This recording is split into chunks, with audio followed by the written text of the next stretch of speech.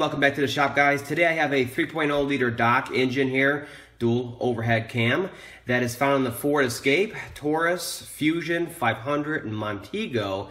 And overall, the engine's very reliable, but it does have one fatal flaw that I've seen consistently throughout the years.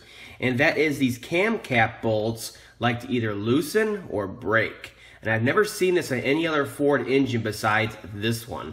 Okay, this 3.0 liter DOHC. And you just look at them like this, quick visual, and you'll never be able to tell. You got to go through on each one of them with a torque wrench and check the torque. And what that's going to tell you is if they're torqued to spec. It'll tell you if they're loose. It'll tell you if they're broken all at once. And it's a good idea to go through and just check the torque on there whenever the valve cover gasket is off for whatever reason. You're diagnosing a noise concern, you're doing a valve cover gasket, front cover gasket, anything like that. You want to go through and check them on here. I do it for all my customers because it is so common. I've seen it way too often. And once one of these start to loose, okay, other ones start to loosen, okay? And then this whole cam starts to lift up.